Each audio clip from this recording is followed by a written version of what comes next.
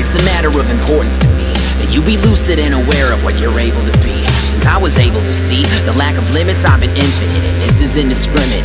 It isn't narcissistic. Arson isn't always meant to be destructive, it's an art form. This is my attempt to start the fire that makes you art more, and logic less, cause logic, since the dollar has been off of it, I'm offering a sentence that could bring you back to sanity. Empathic but emphatically, I plan to see you mastering the art of your existence so that everyone can benefit. Then on and fractally it blossoms into everything, and mindfully we intervene, i.e. create reality. I used to hate this word, but now I know its definition, and I've learned to trust my family. I see all 7 billion, so I deem it time to DMT you all with my opinion. And I pray to my creators that just one of you will listen, cause the light and divine truth was always inside you. I'm here to remind you that you are not what confines you. You've traveled through time to arrive at this line, and now you are in a vessel designed to invent and define truth. Illusion divides you, but you are the limitless vine through which everything vibes through. And I'm here to remind you that you are the light and divine truth. It's always inside you. I'm here to remind you that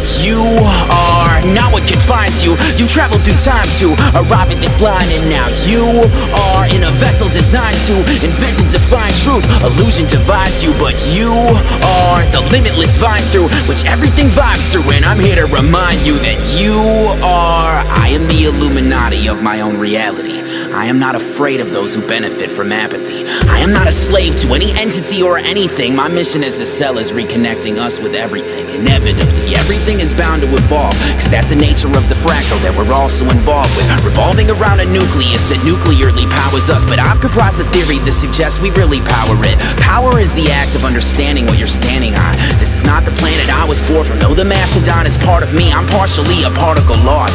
Time and space, but I'll remember when they're blasting me off that I am everything. Free from the pendulum I may never be, but I control my darkness just enough to make a friend of it. Addendumless, my Bible is remembering the ultimate. Then every channeled verse is holy text because we come from it. And every son and daughter is my bleeding hearted counterparts, so I will find the others and remind them that we have a heart. You're part of God whenever you remember, and I'm sure now endeavoring forever on the quest of showing more how the light and divine truth was always inside you. I'm here to remind you that you are not what confines you. You traveled through time to arrive at this line, and now you are in a vessel designed to invent and define truth. Illusion divides you, but you are the limitless vine through which everything vibes through. I need only remind you that you are the light and divine truth. It's always inside you. I'm here to remind you that you are not what confines you. You traveled through time to arrive at this line, and now you are in a vessel designed to invent and define truth.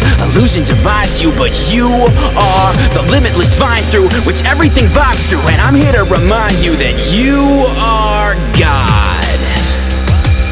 I'm here to remind you that you are the light and divine truth. It's always inside you. And I'm here to remind you that you are not what confines you. You traveled through time to arrive at this line, and now you are in a vessel designed to invent and define truth. I need only remind you that you are God.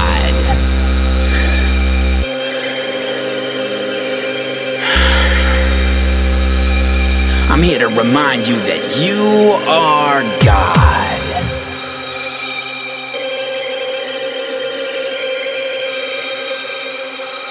I'm only here to remind you that you are a magical turtle. Magical turtles? That's pretty good.